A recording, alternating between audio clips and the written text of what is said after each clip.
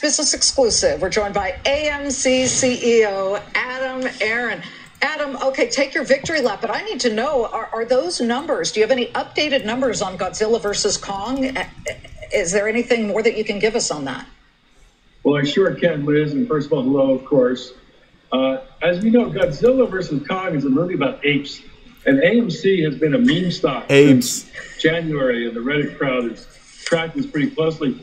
And apparently, apes are a really good omen in the world of meme stocks. So there we go. Maybe we were always destined for this to be our first big movie. In fact, if you look at our opening performance from Wednesday to Sunday, when Godzilla vs. Kong opened Wednesday of last week, our business at AMC was 5 times, quintuple what we've done in all the weekends before that in Q1.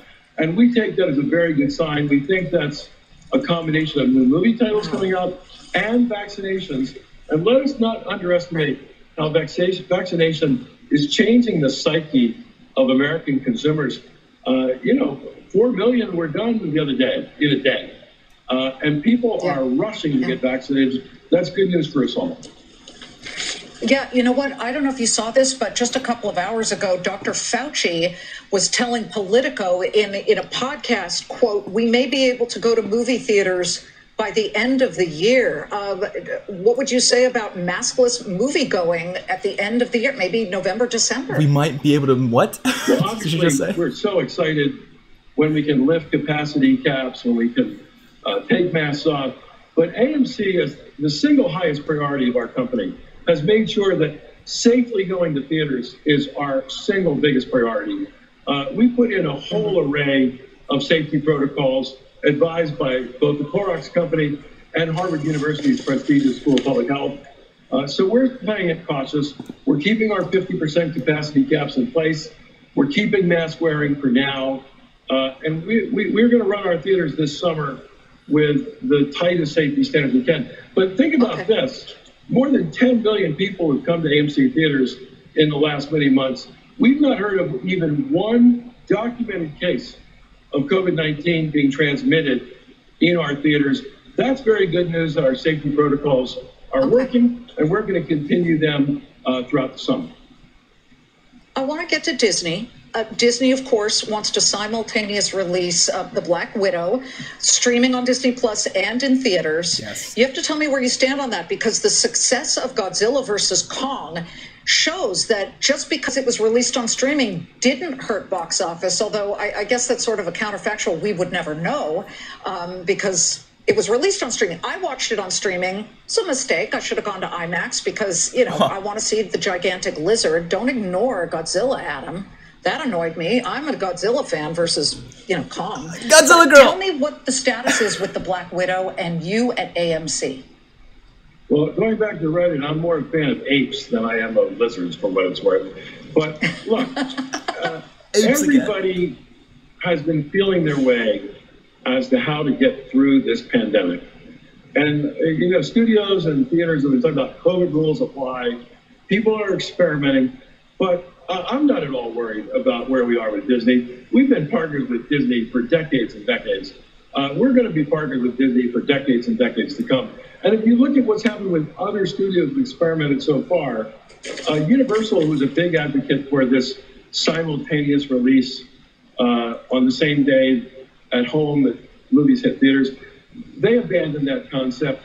Warner, with a big fanfare, announced in December they were going to do it for all their movies in 2021. They found out it was not as good. They've already abandoned that concept. They've already morphed that all their movies in 2022 will hit theaters for a month and a half, at least, before they hit the home. I'm sure, I can't say I'm sure, we're in discussions, but I have every expectation that we'll find a happy middle ground with Disney that's good for Disney shareholders and good for AMC shareholders too. Well, what's happening today is good for AMC shareholders. Your stock is up 14.6% as we speak. Adam, thank you very much. But no, I'm full on Godzilla. You can be Kong. I'm not going to spoil it for people, but the lizard is my side. Because, yeah, Liz, hello. Oh. Great to see you. Adam Aron of AMC. Yeah, sure. Can I say one quick thing before we go? When I look back over this pandemic, the thing that I'm most proud of is that AMC survived. There were a lot of people who wrote our company off. We raised almost $4 billion in debt, equity, and concessions from lenders and theater landlords. And we've asked our shareholders to approve up to another 500 million shares. Not that we'll use any amount like that anytime soon. But we're going to make sure AMC was a very successful company for 100 years. We're going to make sure that AMC Theaters is around and is a very successful company for the next 100 years too. Okay, so 100 years, let's see exactly what we are dealing with. AMC is up a ridiculous amount, just a purely ridiculous amount right here. Let me see if I can get this up here. Okay, so you guys know that AMC was up 19% earlier today. It had a high of $11.25, and this was due to a B. Riley analyst turning bullish, right? That there was a great weekend for Gorilla Girls like Liz and Kong boys like AMC CEO. There's a word I want to say, but I can't. And this is one of the things that you guys have to understand is that the AMC CEO basically backtracked on everything he just had gone on before on CNBC and was like, yeah, there's gonna be 500 million shares. And then he was like, oh, I can't forget to say apes. I can't forget to say apes, number one. And then number two, I can't forget to say that the 500 million shares is something that he's not planning on doing anytime soon.